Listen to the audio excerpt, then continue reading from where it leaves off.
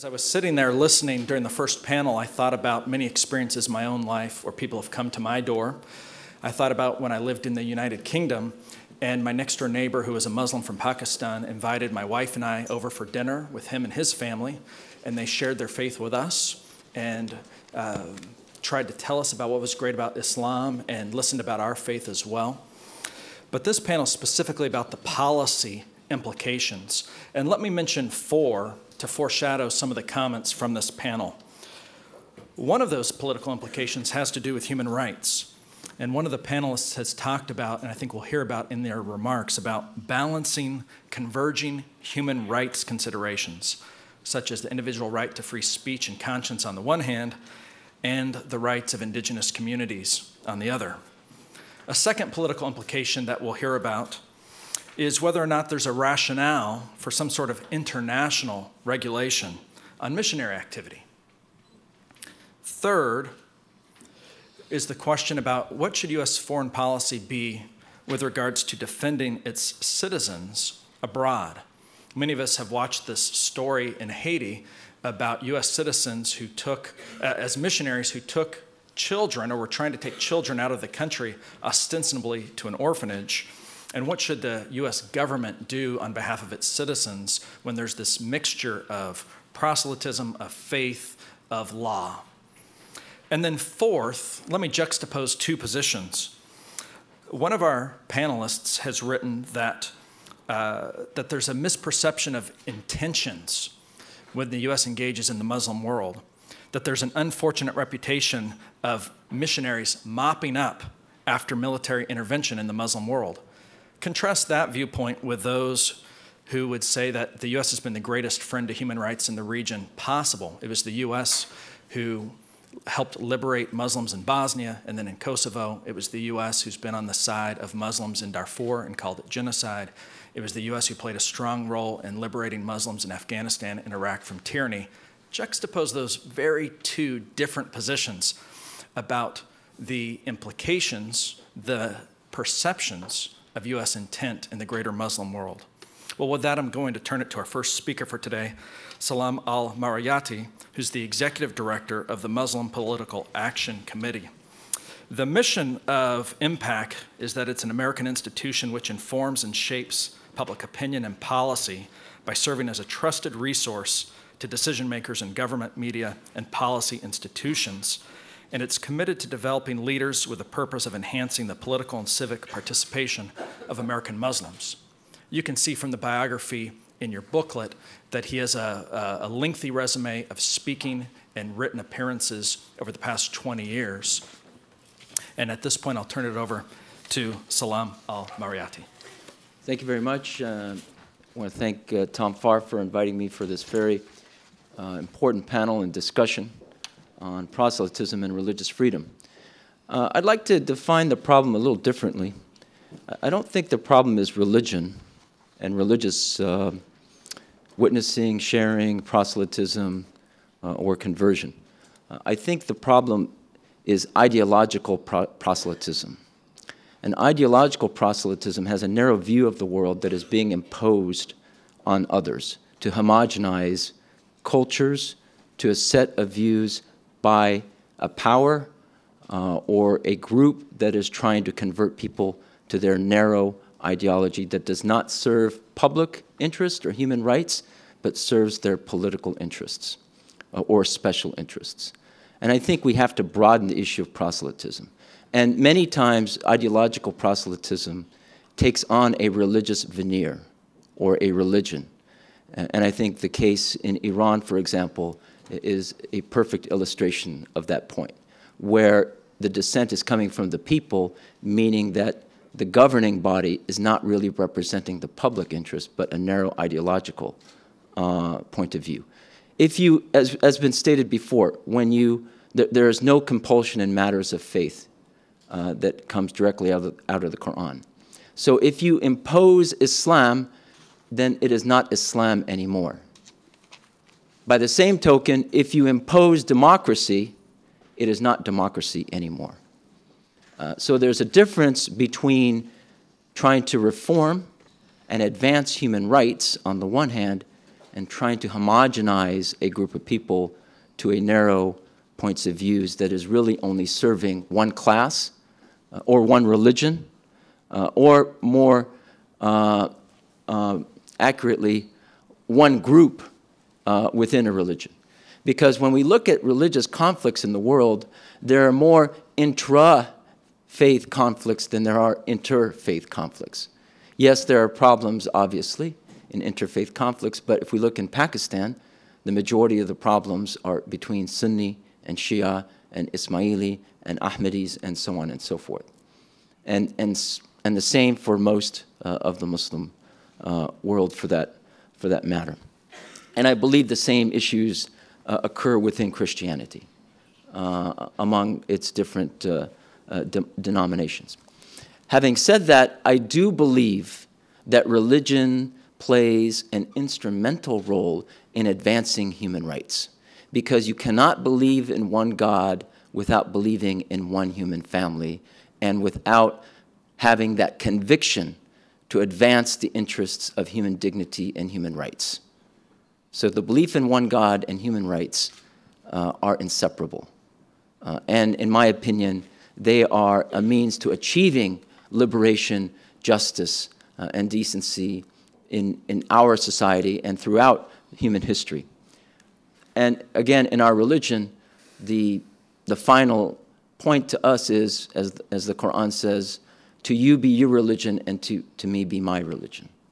And also, the Quran elaborates on that point. It says, to each of you, we, God, has made a different law and a different way. And if it were God's will, he would have made you into one community. He could have made you into one community, but he tests you differently with the different circumstances you are presented with. Therefore, compete for doing good work. And then later on, after this life, God will explain to you everything. So what God is telling the Muslims, don't entangle yourselves in theological argumentation. And when we say da'wah, which is misinterpreted as conversion, it means invite people to the way of God, which is the way of justice, the way of decency. And when you get into theological argumentation, you are demonizing other faiths, and that is not the will of God. So ideally, we have religious groups can advance their interests through exemplary behavior, by doing good work, as many Christian groups and Muslim groups do, I believe. They are really helping the needy, the underserved, out of religious obligation.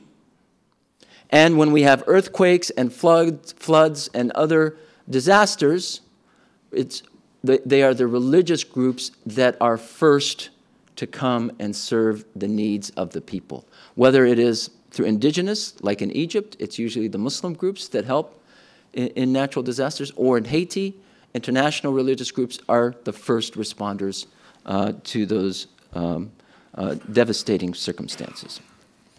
I believe there needs to be an international body that regulates religious work abroad, for the sake and the safety of religious workers, because we have, unfortunately now in the post-9/11 era, certain Treasury guidelines that really confuse the issue, because if religious groups want to do work overseas, they have to report certain things to the government.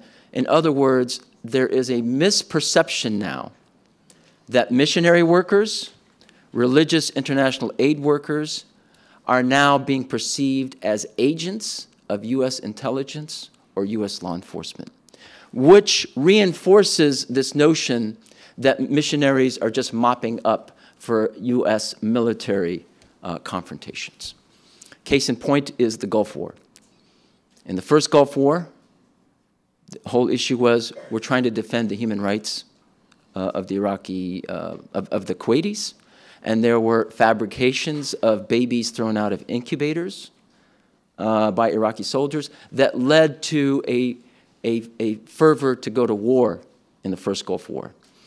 Then in the second Gulf War, there were other points that were used to invoke or used to promote war. But afterwards, Christian relief groups and missionaries in particular were given preferential access to relief in Iraq over Muslims. Actually, there were Muslims who were trying to do relief work in Iraq. They are in jail or they are penalized, whereas Christian groups are given preferential treatment. That double standard, if only a perceived double standard, makes that point that we are endangering Christian workers in the way the policy is being conducted. Therefore, I believe that an international code of consensus is important. The last thing I would like to say is that for religions, I believe that the best way to spread the word is to spread the word to your own people first. If Muslims become better Muslims and follow the Quran, and Christians become better Christians and follow the Bible, and Jews follow the Torah and the Talmud, then all this problem of religious conflicts and a violation of religious freedom would, by and large, a lot of it would be taken care of. But thinking that you are going to go and convert somebody to your tribe means that you are undermining the whole notion of the concept of the one God, because then God, you are not serving God, you are asking God now to serve you and your team, your football team. You want more people on your team than the other team. So religion was not meant to be tallied into who's on which team. Religion without justice, without a true movement for liberation, without decency, becomes a means of exploitation. So let us remember that the initial tenets of the faiths, all the faiths, especially under the religions of monotheism, is meant to believe in one God, believe in one human family, and to do good work. Thank you. Thank you very much. And I think we rival the Tim Shaw panel on brevity. So thank you for those hard-hitting and smart and terse remarks. Our second panelist today is the Reverend Leah D. Daughtry, who's pastor of the House of Lord Church here in Washington, D.C.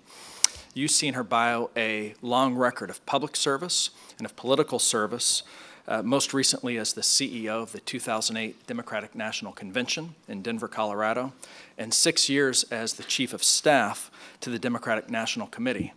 And I seem to recall that during that tenure, it was widely reported that she would fine Howard Dean every time he swore,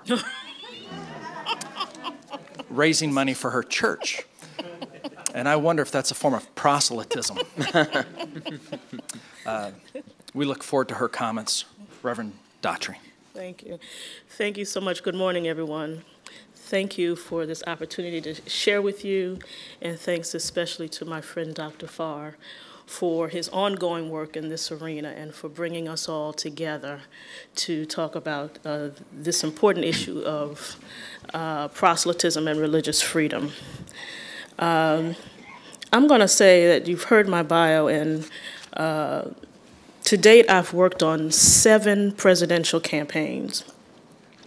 And I don't know how many midterm elections and mayoral elections, but I'm first a pastor, 5th generation pastor in a denomination that seeks to actively engage members in civic activity.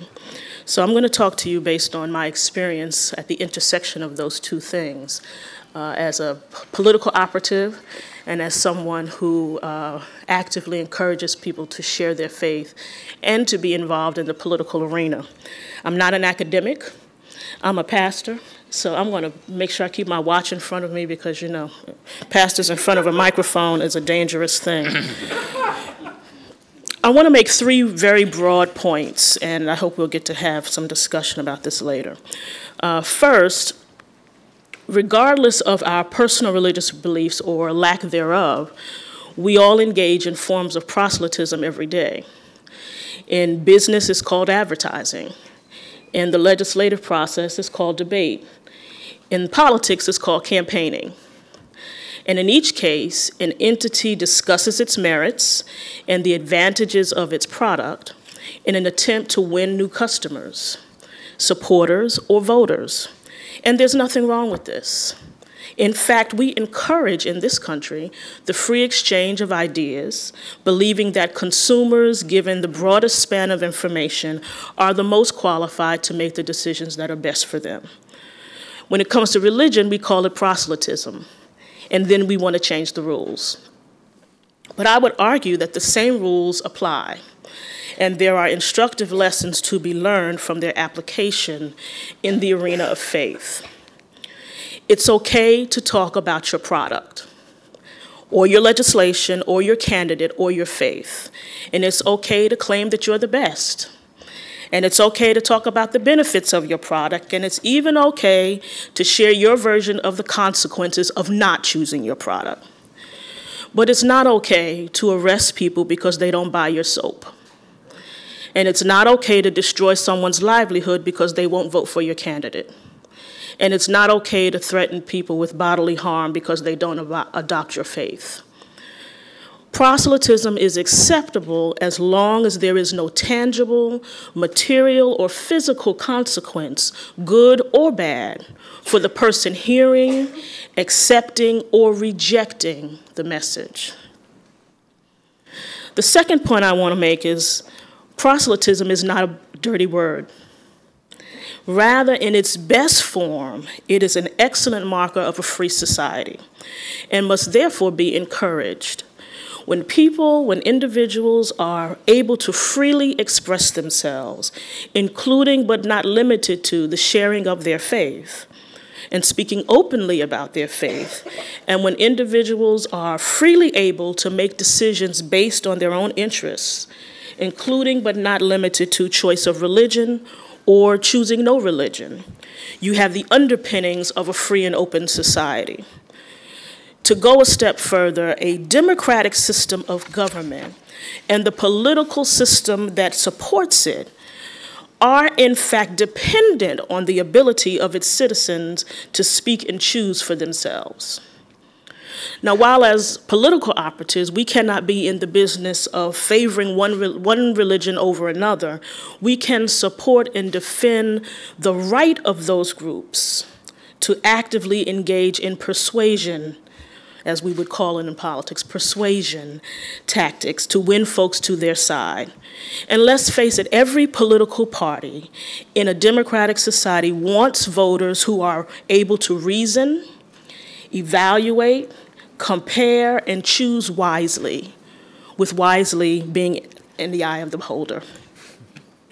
Now, whether you're the proselytizer or the proselytizee, these are the kinds of people we want, able to make a good argument and persuade others to your point of view, or defend against a reasoned argument and stand your ground, or just listen to an argument and ultimately make the decision that is in your best interests.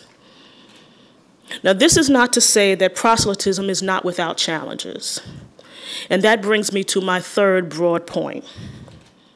Solutions to the challenges of proselytism, I believe, lie with faith leaders and not with individual adherents.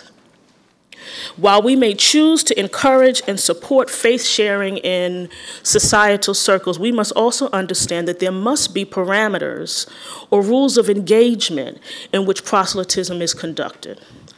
And these parameters must be understood, adopted, and encouraged by leaders in faith communities. We have to acknowledge that faith leaders have enormous influence within their communities, and it is through it they are conferred the ability to engage their individual communities for good or for bad in the right way to proselytize. This represents for us a shift from the normal retail politics in which the target audience is the individual, and engagement with community leadership is done merely out of respect. While individual adherents are certainly a key component of proselytism, faith leaders are critically important in any discussion about appropriate engagement tactics. They hold the key and are the difference between the fair and open sharing of one's faith and the coercive, punitive, exclusionary tactics that can make a society unlivable and ungovernable, and ultimately lead to a loss of religious freedom for everyone. I'm going to stop there. This is a record for a preacher. I'm going to stop there and leave and go to my colleague, and then we can have some more discussion later. Thank you. Wonderful. I see that many of you are taking notes furiously. I think there's going to be an avalanche of questions when we come to the question and answer time. Our third panelist is Matt K. Richards, who's a shareholder at a Salt Lake City law firm. He's also a faculty member, a fellow of the International Center for Law and Religious Studies at Brigham Young University. He is a published author. There's more in his bio there in front of you, and I'm going to turn it over to him at this time. Matt. Thank you. Thank you for inviting me, Tom, and also for being able to be on the panel with these guests. You know, it's an interesting debate, isn't it? And some of what we're talking about here in this panel is a reaction to the questions that were posed to the last panel. So I think we can comment on that a little bit as well. In fact, one thing that struck me from the earlier panel is that the focus of that discussion was on what the different faith traditions, what their obligations are or are not with respect to proselytism. And to me, whether or not a faith tradition encourages proselytism, those arguments are convincing to those who hold the same tradition or a similar tradition. But to me, the basis of whether or not what the borders of acceptable versus unacceptable proselytism in a larger pluralistic society really are rooted in human rights. And I think that's where our dialogue needs to be in terms of how we form policy decisions. Because I don't think we can talk about the borders of acceptable and unacceptable proselytism without understanding the underlying human rights that are involved. And I appreciate what Richard Land said about the human rights earlier today. Because there is an inherent conflict between the right of religious liberties, which include both the right of expression and the right of manifesting one's beliefs and religion, and also the right of the person, the proselytizee, to make an informed choice to understand and to accept or reject the message that's been presented, and then, of course, to change or adopt religion if that's their view, or to stick with what they've their initial views. And so that's on the one hand, and then on the other hand is the legitimate need of governments to regulate and the interests of others, including indigenous populations and rights of privacy, and frankly, just the right to hold opinions without interference. So we have those conflict of rights, and how we, as a policy matter, define the border between acceptable and unacceptable proselytism come down to how we pair those competing rights together. And for 4 reasons, I submit that the balance should be in favor of free expression and free informed choice. And that comes down to, first, that the rights of expression and manifesting and the right to choose of the target are both sides of the same coin, and that coin is the freedom of conscience, which underlies everything. As Ms. Daughtry said, it is the foundation of a democratic society. It's the ability for us to function, and that is fundamentally a protected human right under the international compacts and the Declaration of Human Rights. And it presumes a robust marketplace of ideas. One can't choose or speak with, or can't choose among a palette of different options without having those options available and presented. And on the other hand, the right of religious worship and manifesting and of expression is meaningless unless one can express firmly held beliefs. And proselytism is a form of speech that offers choices. The second point is that religious persuasion should be protected like other forms of speech, and we've heard a little bit about that earlier, just a moment ago. And speech, expression, should not be limited by subject matter or the speaker. The third point is that regulations that restrict the ability to proselytize from a religious view or a belief often favor a dominant religion or a dominant ideology. And at a fundamental level, when they're not going to protect health and safety, but if the regulation is intended to restrict the palette of choices that one can choose from, then those regulations are a form of proselytism themselves, and in some ways they're paternalistic because they limit the choice that's offered to someone.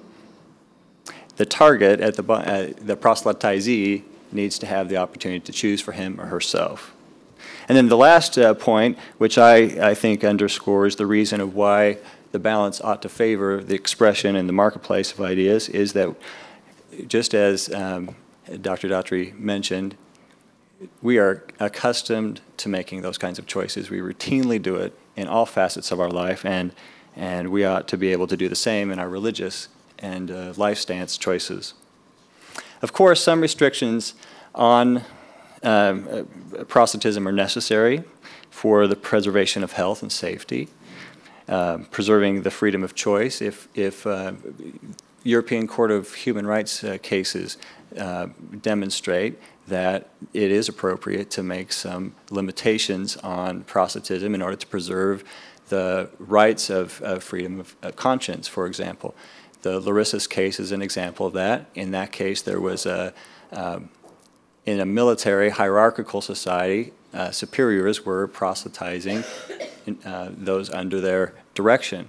And the court held that that was improper because of the circumstances that removed the freedom of choice on behalf of those who were being proselytized. And so there are legitimate regulations in those circumstances, or similar circumstances. There are also, it may be possible to have time, place, and manner restrictions. However, restrictions should be narrowly focused and tailored. And it's exceptionally difficult to do that, to tailor it in onto what defines, for example, coercion. There are different points of view about what constitutes coercion. And I'll give an example. In the Kokkinakis case, Kokkinakis versus Greece, which is another European Court of Human Rights case, there's the majority opinion, and then there are opinions of the judges who didn't prevail in that decision. And the court held that the tactics of the Jehovah's Witness were not coercive, and so they didn't constitute proselytism. That was inappropriate. But on the other hand, the minority judges rather stridently said that those teaching tactics, here the Jehovah's Witness went into a person's house, stayed about 10 to 15 minutes to express a message, but the minority judges held that that was coercive. It was a rape of the conscience, and that's a quote, and so rather strident in those views. Another example of the difficulty of coming together and expressing how you define what's appropriate or inappropriate is in inducements. And I haven't heard anybody say that it's appropriate. We ought to be in the position of bribing somebody to join a religious congregation. I don't think anybody would suggest that. So material inducements, direct material inducements, I think are approachable. I think everybody agrees to that. On the other hand, there are indirect ideas, and so we've heard today discussions about somebody handing out the $500 check, or we've had, or just the idea that's inherent in any form of witness that we have something to offer that might elevate your life or make it a better place. And that's inherent in any message, that we're going to help you become better. Well, what's the difference between that kind of an indirect inducement, that you can become part of a community, and the indirect and the direct, more approachable inducement? I think it's a difficult line to draw in some respects. But it comes down to having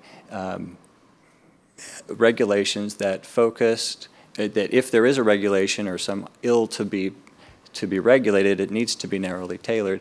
And at the end of the day, policy should favor a robust marketplace of ideas as a fundamental expression of human rights. I want to comment for a few minutes on codes of conduct. There, to my last count, I've identified 16 different codes of conduct, and these are ethical guidelines that have been produced and are in the process of being produced by a number of different NGOs or ecumenical groups. And the question was raised whether these can be an effective alternative to international regulation. And you know, that's an interesting question. And I'm aware of a study that's going on now, for example, on this issue. And the initial conclusions of that study are interesting. And their view is that the motivation of the code drafter, the people that are putting together these ethical guidelines, largely predicts whether it's going to be a relevant or a legitimate approach. The best codes of conduct tend to be drafted by NGOs that are interested in promoting a debate about this balance that we talked about earlier between the rights of expression and choice on religious matters and beliefs, and then the restriction of those to preserve identities or cultures. The best codes of conduct are rooted in those human rights and relate back to them and recognize and understand them, and then have some guidance in terms of how a faith community can respect cultures, can respect ideas and of others, and promote their viewpoints in a way that minimizes the conflicts. Their role is, I think, I would agree with what Dr. Daughtry said in terms of the fundamental the basis of how one regulates ought to be with the religious organization itself, in terms of self-regulation, at least with respect to these codes that are promoting rather amorphous concepts of respect and sometimes tend to be in the eye of the beholder, and wouldn't substitute as law in the sense that they would be difficult to enforce in a strict way. And finally, talking about the implications of proselytism, on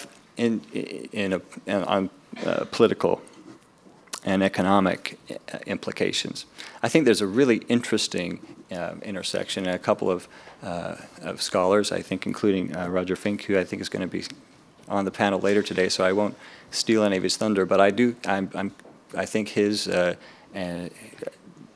conclusions with Brian Grimm and another study by Paul Marshall are interesting in that they note a high degree of correlation between an open society that allows for proselytizing, allows for the free expression and the open marketplace of ideas.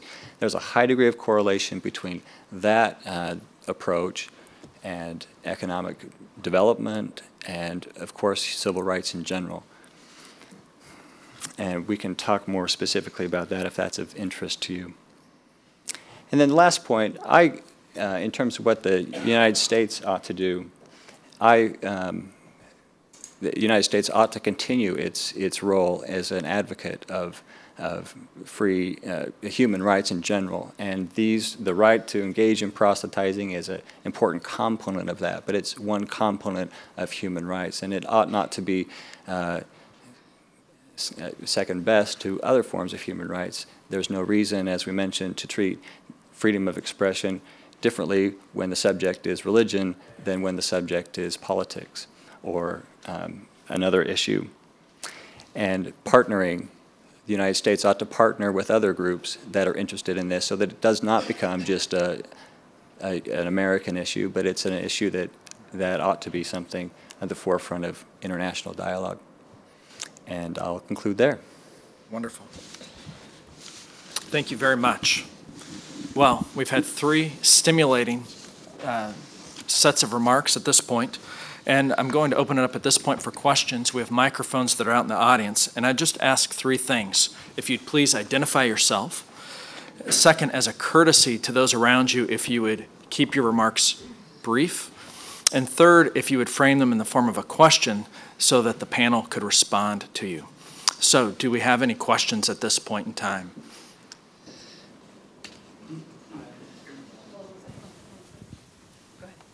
Hi, I'm Jordan Pendergrass, and my question is, as a student here at Georgetown, I've engaged in religious conversations with English language learners here from the Middle East, and I'm not exactly sure if my understanding of Dawah is correct. Why could I not have those similar religious conversations in their native countries? And anybody could comment, but mainly for the surrounding. Sure. Please. I guess that question is directed to me. So it's very simple. You cannot have the same kinds of conversations in the Middle East as you can here because of one of my fellow panelists just alluded to, is because we have an open society here. We have a free democratic society here, whereas where they come from, they are mainly under totalitarian regimes. And I think sometimes we confuse the issue of religion with the problem of dictatorships. And a lot of these issues of persecution come from dictatorships.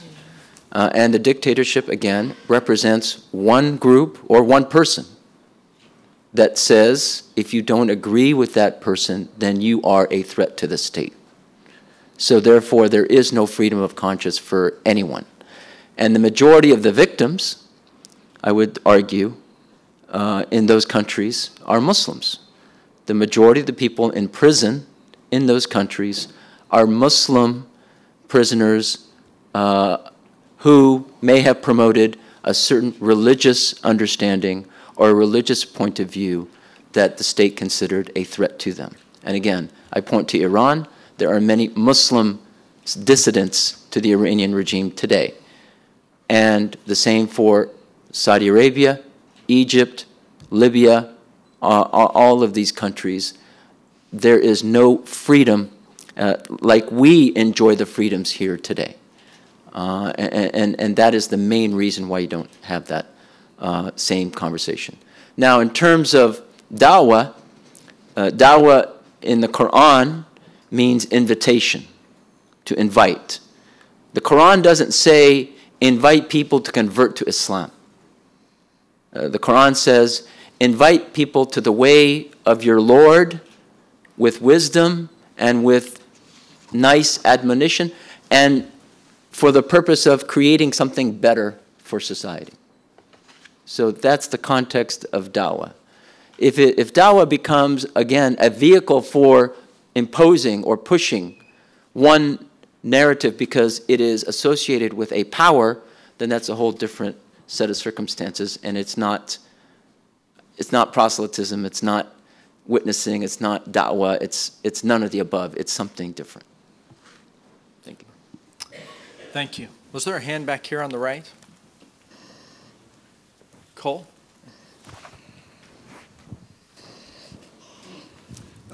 Cole Durham from Brigham Young University. One of the things that's striking to me about discussions about proselytism is they have something like the Kokonakis model in mind. That is, the isolated person who goes out and talks to other people and tries to convert them.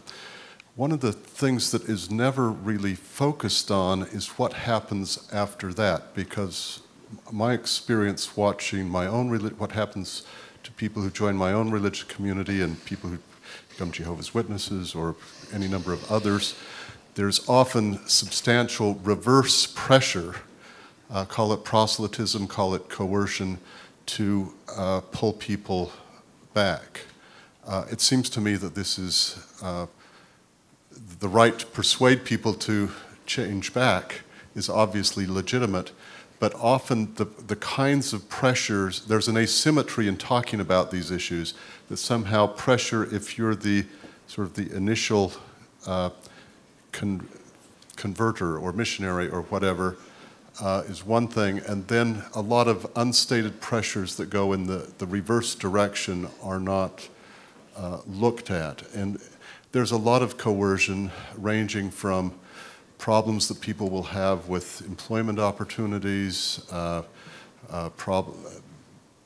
various kinds of social pressures, to extreme cases such as the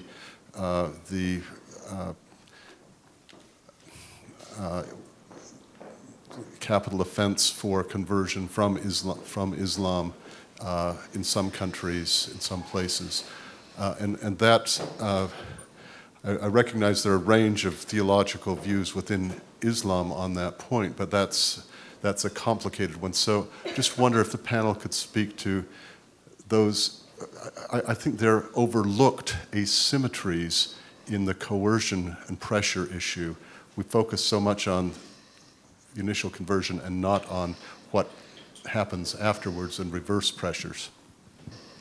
If you could comment on that. Why don't we start at my left and we'll work our way this way for anyone who wants to comment.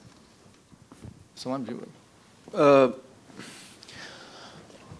You know, again, I don't want to get into specific country-specific concerns without looking at what the Islamic principles are, because we won't have time to go through all the countries. But I can just talk about this issue of this notion of a capital offense for conversion, or what's called apostasy. And definitely there's a lot of confusion over that issue, including among Muslims. And let me just, again, speak directly from the text. There is no apostasy punishment in Islam. The Quran specifically says those who leave the religion and come back, and then leave the religion and come back, and then leave, in other words, don't keep doing that. Implicitly there is an allowance for people to leave the religion. Now, there are some hadiths, reported sayings of the Prophet that allude to situations where people have left the faith. And let me go into two examples. When it is reported that if somebody leaves the faith, then you have the right to go and kill him. That was within the context of a war where if you converted to the other side therefore, and leave the Muslim side, that is not religious apostasy, that is treason to the state. And so we have, therefore, different sets of definitions between what we're looking at today and what was taking place at that time.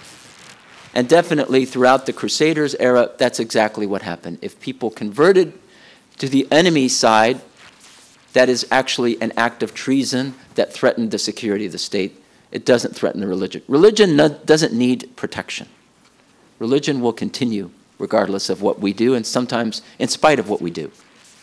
So that's one thing. The other example of the Prophet that I think is important, there was a person during the time of the migration between Mecca and Medina, the companions found out that one of the people actually developed a plan with the enemy against the Prophet and wanted to kill the Prophet when he arrived in Medina. And they caught that person. And the Prophet said, don't hurt him. Let him go. So here is an example of amnesty to somebody that actually was considered a hypocrite, somebody who was against the faith, converted to the other side, acted in treason, but still the Prophet gave him amnesty. So I think those are the principled examples that we have to talk about. What happens in parts of South Asia or the Middle East, I think, again, is very political, and in my opinion, blasphemy law was introduced into that region during the time of colonialism from British or European systems that do have laws that defend one church or one set of people over the other. And I think that has created a lot of confusion into where this issue of the right of conversion and the right of choice, free choice in Islam, which I think is very clear in terms of the principles. I would respond to that beginning where I ended, which is the need for us on this particular issue to engage faith leaders, because it's very difficult to argue logically that the same principles of free speech that you want to protect you in your faith and your ability to share your faith openly with others you can now deny to other people when they choose to leave your faith. It's an illogical argument. So I think you've got to almost go back to the leadership of the communities that practice this sort of thing. And I think it happens around the world, and it happens here in the United States in various faith traditions who believe that certain offenses should cut you off from the community. But I think for Christianity, Christianity is built on the notion of free will and your ability to choose God or not, but that choice is left up to you. And the consequences of not choosing are not mine to mete out. Those consequences are for God to mete out at the time he chooses to mete those out, which in my theology is at the end of days. So I would have a hard time saying to people, you know, do I want to lose members? Do I want to lose people? I think I've got the answer to all of life's problems, and I think if you just do what I believe like I believe, then everything will be great. But I know that's not going to happen. But it's not. It is indefensible for me to argue that if you leave my tradition, then somehow you should be cut off from job opportunity, from life opportunity, from community, and then still I want the protections of the free speech, and I want the protections of being able to proselytize, but then I don't want to, I want to deny those from other people. I think that's problematic. And the only way to really resolve that is through, I think, direct and honest dialogue and continued engagement with the leaders of the community who are able to change that culture. And it sounds very, I know it sounds very easy and, you know, broad brush, but I think that's really where it starts, because it comes from the top down. And if the leaders don't enforce that kind of thinking in their community, then it becomes this trickle-down effect where we're all cutting each other off from each other and cutting off community and meting out consequences that are really not ours to mete out. I just want to agree with that. I think that it's incumbent on the faith community to be to self-regulate. I think that there's a practical reason for it too, because there are reprisals, and we see that as evidenced by what Salam was saying earlier in terms of how those have come, the restrictions or the anti-conversion laws have come about. But I think, you know, we see it today in East Europe, where because of concerns about proselytism, there are now under consideration additional regulations about that. But it has to be, there needs to be parity. And I appreciate Cole's question, because on the one hand, we're focused on worries about coercion in the initial proselytism, in the invitation, and I really like Daughtry in terms of what it means as an invitation, because that's how I view what proselytism ought to be, an invitation to say, here's what I think, and you have the option to choose to follow that or not. But if one follows that, if one accepts what the proselytizer brings, then there ought to be limits in terms of what the reaction to that choice is, and so that there is a full and ample choice in terms of one's ability to choose the faith or belief or life stance that he or she wants to assert. Super. Right here. I'm Dr. Marianne Kuzumanalove from Catholic University and the U.S. Commission on International Religious Freedom. Very specific question on this line. Where is the line between proselytism and witness and invitation and codes of conduct? For a U.S. military chaplain, perhaps operating in Afghanistan, the U.S. government law says proselytism is not allowed. Yet, is it allowed for him to give a Bible in native languages, in tribal languages, as a gift? You know, what is the line between personal witness and which is allowable versus acting as an agent of the U.S. government in uniform? Where is intimidation or coercion versus witness? Well, if I could just 2 points real quickly. Number one, I think from an American standpoint, we have to also be very careful in separating church and state. For government now and government officials to be promoting a religion, especially overseas, I think is very problematic. And there have been some indicators of that already domestically. For example, there was I think a Lieutenant Colonel William Boykin, when referring to Somalia, he said it was, I think, something like our God over their God. So that alludes to a mentality within certain parts of the military that creates tensions not only overseas, but among non-Christian or people who are not of that ideology within the military and within our government. And again, in Islam, there's a separation of the ulama and the state, the scholars in the state. So an independent judiciary, independent thinking away from what government is promoting or protecting, especially dominant faiths, is very, very, very important.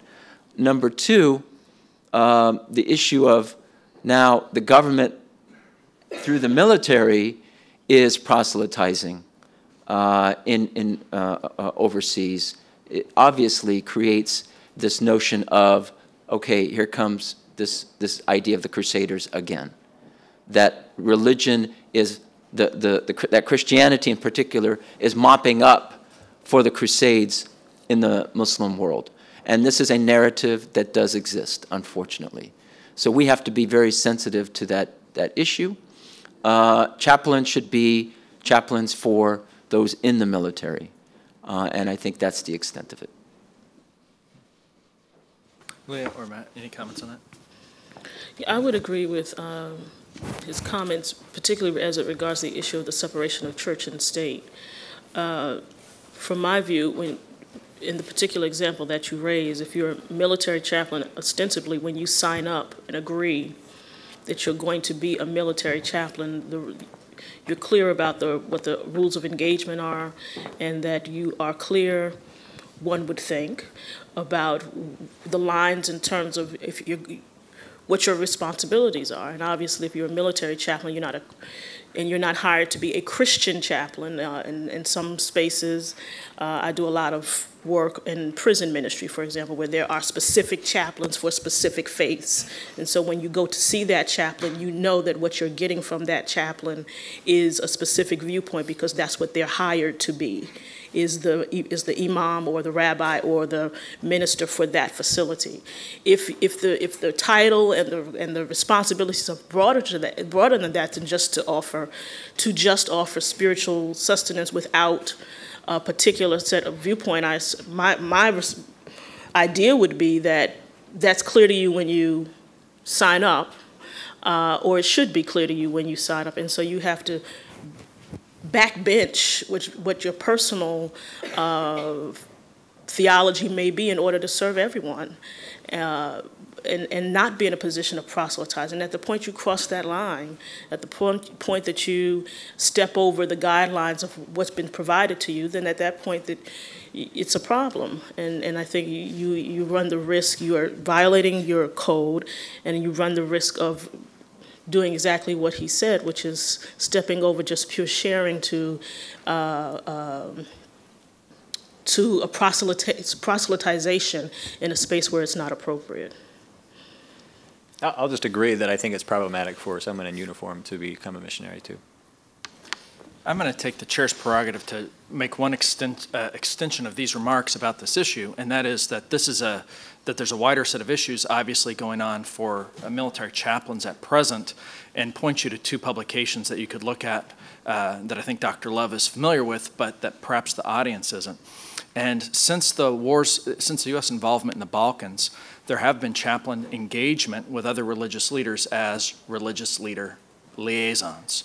And let me tell a little different story than the one about the Bible, and that is, imagine that you are a military commander, a U.S. commander in Iraq, and you're engaging with local tribal leaders, and they show up for the meeting with their holy man, to use their parlance. And they wonder where your holy man is. Isn't he an important advisor on cultural issues? Why isn't your chaplain there beside you? And the U.S. has been responding to this since Bosnia in specific, but especially in Iraq and now in Afghanistan. And two publications, if you're interested in these issues, one is what's called Joint Publication 105, which is the military document on this. A new release came out in November of 2009. And the second one is that a recent issue of the Review of Faith and International Affairs, I think the fall issue for 2009, specifically deals with this issue in many stories, so the theory and the practice in the field. And you could avail yourself of those things. Other questions? Sure.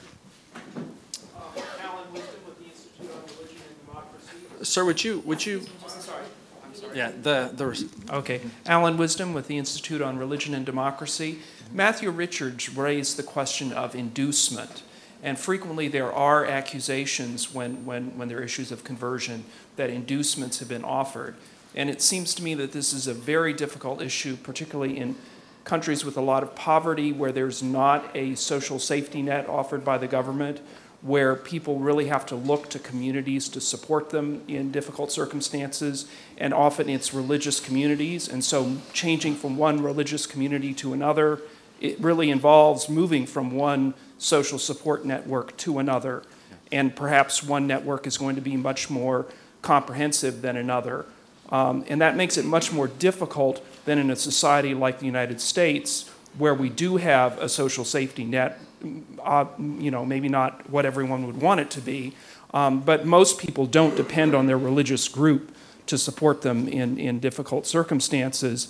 And religious groups that do offer support tend to offer material support to all people without regard to their affiliation, and it's mainly kind of psychological and spiritual support that is offered just to members of the community. So I wonder if you could comment on kind of that question of inducement, particularly in these situations of poverty without a social safety net. Sure. Matt? I'd be happy to address that. I mentioned that I think it's a difficult boundary between what direct inducement is and this indirect inducement that just comes as being part of a community. I guess I just want to comment that there's not much motivation on the part of a church to give inducements because there's no incentive to proselytize, I guess, for lack of a better term, freeloaders, who will be a drain on the religious community. And there might be minor aberrations where a congregation or a missionary wants to inflate membership or for ostensible, success, maybe their funding or something. But at the end of the day, there's no institutional interest to ensure lasting conversions by those who will positively contribute to the faith community. So the people that they want, that religious groups want to have join their flock are people who have a long-term ability to contribute. So of course there's a benefit to being part of a community. I know that in my faith tradition, issues of humanitarian aid are separated from any missionary involvement, so that the missionaries are not involved with giving humanitarian aid to remove the perception of inducements. And they're also caretaken even within a community when there's some assistance given on an individual level to make sure that the person being converted is not doing it for the ulterior motive of just of getting some benefit out of it. So for example, there's an interview given by someone who's not the missionary to make sure to test the sincerity of the conviction of the person being that's coming into the faith. And I think it's important that those issues be separate, but it's a difficult balance, isn't it? Leah or Salam? I agree with what's already been said. I agree. We have agreement on this panel. Great. Thank you for being patient on that. No problem. My name is Bennett Graham. I work with the Beckett Fund for Religious Liberty. And Reverend Daughtry and Mr. Richards, you both have touched a lot on the responsibilities of faith leaders to accept codes of conduct. And I think that is especially incumbent upon American religious leaders and all religious leaders. But my question is related to two cultural challenges that seem to be more related to in the international context. One of those being the historical problems and really the grappling of history. I think you see this in France as an example. The headscarf ban really was presented as an issue where there was a fear that school children were going to be forced to accept certain principles, and in particular, these being principles that were not traditional to France. The other cultural challenge seems to be an American understanding of rights that is based on individual rights versus where most of the world approaches rights in a communal sense. I think a good example of this would be in India, where you see anti-conversion laws protecting communities rather than particular individuals. And so I'd be interested in your thoughts on those two cultural challenges that really are more applicable to the international context as opposed to the American domestic model. I'm thinking. Okay. I'll jump in.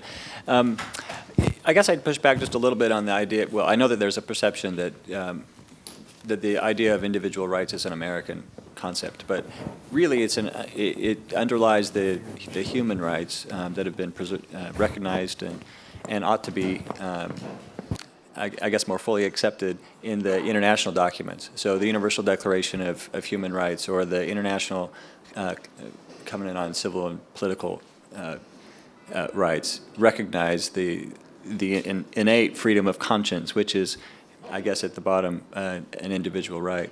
And so one hopes that those concepts can take more full root elsewhere besides just the United States. But in terms of how culture and those rights intersect, there's always going to be a balance. And there are restrictions replete in every continent on the ability to express religion. And those range from restrictions on travel and visas to restrictions on being able to meet together, or the involvement of foreigners in local worship exercises. They include land use type restrictions, and you mentioned the headscarves and religious garb, those kinds of issues. And there's always going to be a conflict there, and there needs to be some kind of a response to that. And I think it just has to come back to these universal individual rights, and or human rights, and we need to make sure that those are present, so that when those conflicts arise, we can resolve them in an appropriate way. I would agree. There is a delicate balance between the cultural issues, particularly in societies unlike ours. We're very culturally diverse and pluralistic society, and with other countries, it is such as France, they don't have necessarily the same experience, and so it plays itself out as a religious issue, but I think at its root is something different from religious freedoms. It's really more about how the country sees itself and how it is going to grow to accept a diversity of culture and a diversity of thought as they move into the future. And you see that in France. They're just not it's a country which has, in the last several years, become much more diverse than it has historically been. And as they live with those challenges which we have had here and successfully, at least to some extent, maneuvered, they're trying to deal with those. And it's taken the face of the headscarves, but it's really something that really, I think, is a deeper issue. And I go back to something that my colleague said about the ideological proselytization and how is it really about faith, or is it really about trying to coerce people into a homogenized group? And I think that's what we see in other places around the world, where they have not had the challenge of having to work through issues of diversity and issues of pluralism, or cultural pluralism. So it's a very fine line, a very difficult line to walk, and one we have to be careful with as we are engaged with our international partners, and not being paternalistic about how we engage them, and also understanding that they are walking waters that we have already walked. And so we need to be sensitive, while at the same time seeking to protect the human rights of those who have different beliefs and are trying to live their own lives and in the countries that haven't quite caught up with them yet.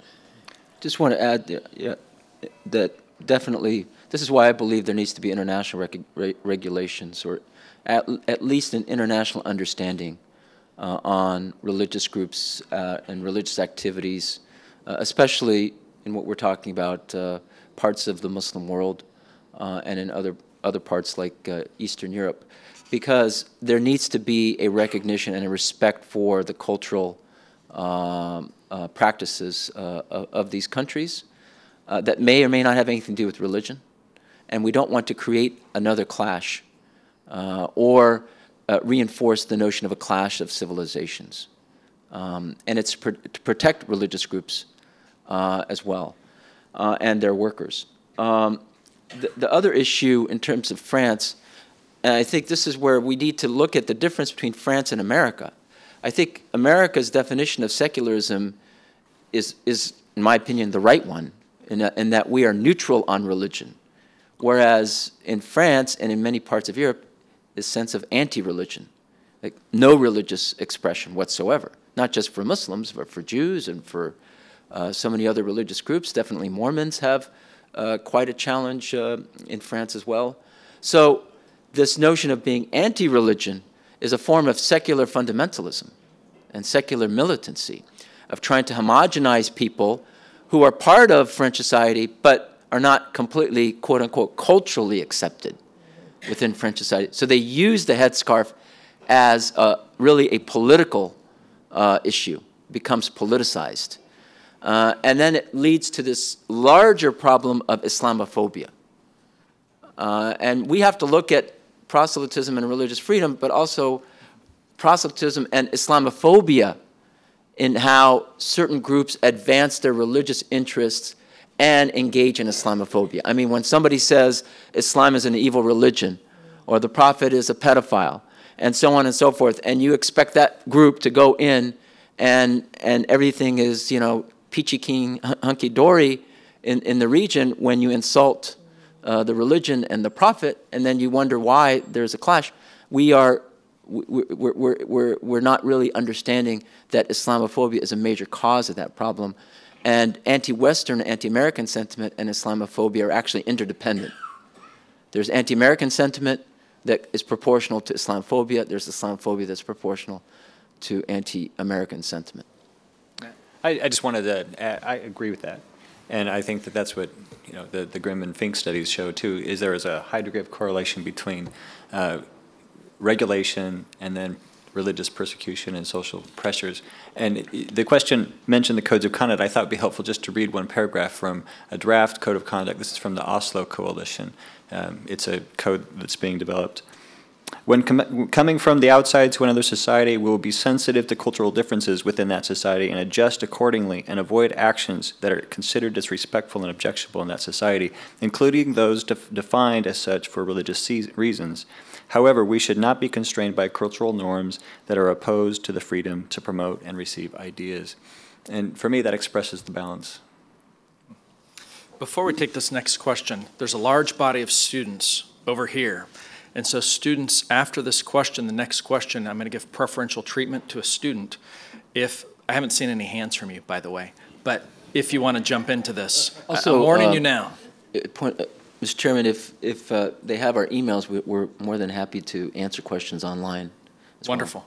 Well. We can make that available if you like. So, right here. Just one second. Yes, please. Okay, Paul Marshall, the Hudson Institute.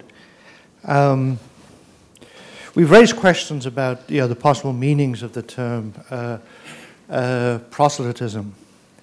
I'd also like to flag the term missionary or mission, because that's another term whose meaning is not apparent. A couple of background issues to this. If I could just give one example.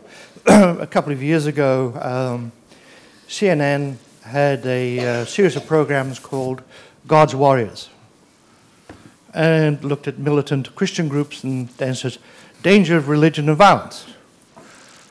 Well, it proves nothing of the kind. Those are simply the groups you looked at. One could produce a TV program called Warriors and show a whole range of groups and their potential for violence, and therefore demonstrate that human beings are quite capable of violence for any number of reasons. Similarly, if we're talking about proselytism, do we wish to restrict that to things usually defined as religious? Or if we're looking at making this problematic and talking about regulations, would we apply it, say, to feminist movements who are seeking to impact traditional cultures, to environmental movements, to people who want to extend Enlightenment values generally, say to the activity of the French, the Belgians, the Turks, who have aggressive programs to spread secularism, the Belgian government funds lay missionaries of laïcité going abroad. So my concern is this, that I think some of the ways we're framing this, we're privileging a lot of self-proclaimed more secular or Enlightenment views, which are then presumed to be sort of rational and open, and they're free to go. But religious groups, religious groupings are somehow much more dangerous and should be restricted. So that wasn't a question, it was a speech, so I'll make it a question. What do you think of that?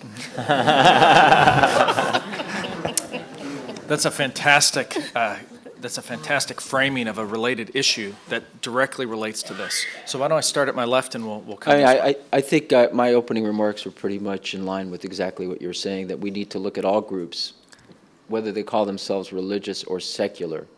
And it's the practices that are the issue, not the nature of the groups. I would echo my earlier remarks and my opening remarks that I think we engage in a lot of things that we don't call proselytism, but they are proselytism. It's an attempt to convince people of a point of view, whatever they might be, and we generally use it to apply to faith and religion, but it can be used in any broad number of situations, circumstances, and applications.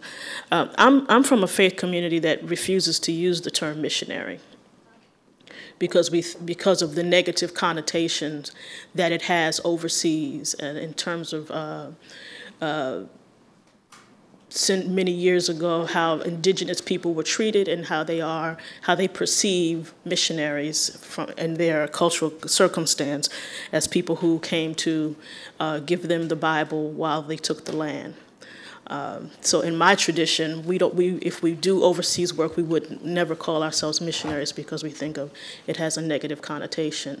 I think that in agreeing with my colleague that the government, you have to draw a very bright, neon bright line in terms of where the government gets involved in issues of persuasion and proselytization. And if someone wants to convert, that's quite frankly, none of the government's business.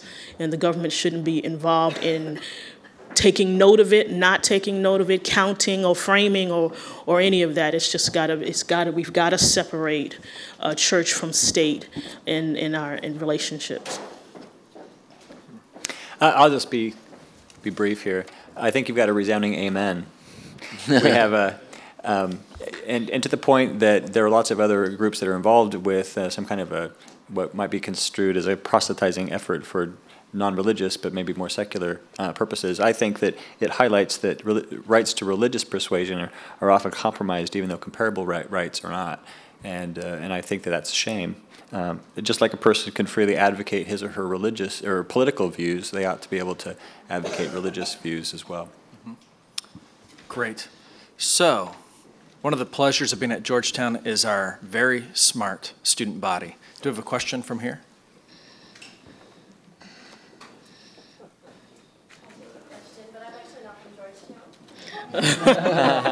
And we attract smart students from other campuses as well. Very, very, very hospitable. My name is Allison Foster. I'm studying at American University this semester. But my question is about the international regulations that have been spoken about. And you can't hear me, so I'll say that again. Hello. I have questions about the international regulations you've been speaking about, and I was actually just wondering more specifically what type of regulations you think should be promoted, and like from what frame of reference, whether it should be the UN or the EU or individual governments. And I was just hoping you could answer that more specifically. Matt, will you start? Well, I'm not an advocate of international regulation. Rather, I think that that churches ought to be the ones to self-regulate on those points, and communities in general, because it goes both ways. I think there ought to be just rooting in the existing human rights that are reflected in the international compacts. I would argue for international regulation. I think that voluntary regulation often means voluntary compliance. And for something that has this big of an impact, in my perfect world, I'd love to see governments come together, because in the end, those are the people who mete out consequences to say, here's what is allowable, and here's come to a common understanding of proselytization, and here's what's allowed and here's not allowed, and here's what we can all sign on to. I think barring that, you have people, some faiths who will agree, some who won't, some, changing definitions. And when we're talking about a world that is that sees these things differently, it impacts the lives of people and their ability to do mission work or relief work in other parts of the world. I think a clear understanding of what the rules of engagement are would be important. I agree that there needs to be international regulations, because it only takes a few groups to really spoil it for the rest. And unfortunately, there have been too many stories that are either true or not true, but again, it creates a perception of improper inducements, economic incentives, in exchange for conversion. And it gives also an inflated number of religious conversions.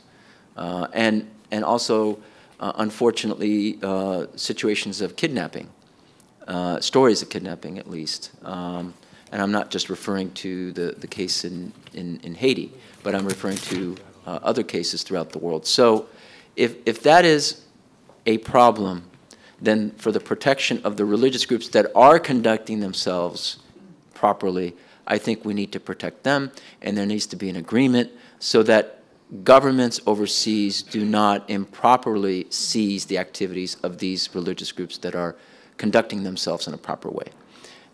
Short of an international agreement, then we have to respect the laws of the countries. And I know the Mormon Church, I just visited Salt Lake City, they have a strict rule that they only go where they are invited. So you will look on the map where they don't have a presence, because they will only go where it's open to go and preach. Ideally, we do want the free market of ideas, all ideas. Ultimately, that's what religion is supposed to do, because the argument is if you allow for freedom and freedom of choice, then innately in all of us there's that nature to pursue the truth and pursue God. That's what we were all created with, that pursuit of God and what is godly. So creating freedom and free environments is really the objective of governments, of religious groups and secular groups. Super. Well, in a few moments, I will invite those of you who still have questions to come forward and to engage the speakers directly during the break. But I'm going to take the chair's prerogative to ask the last question, and it's the so what question. We've had a lot of interesting comments from the floor and from our panelists, but my question for them in closing is, so what for U.S. foreign policy?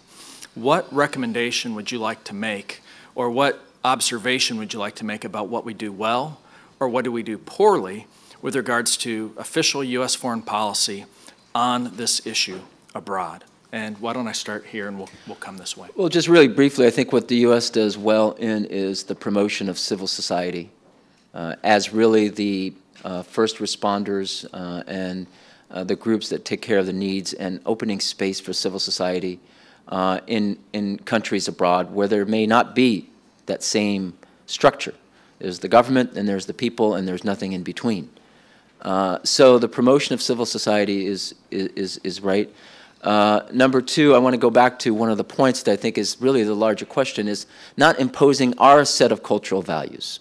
And even me as a Muslim American, I have a different set of cultural framework than a Muslim in Egypt, or a Muslim in Saudi Arabia, or a Muslim in Iran. But respecting the different cultures while coalescing around the values of human rights and freedom and justice.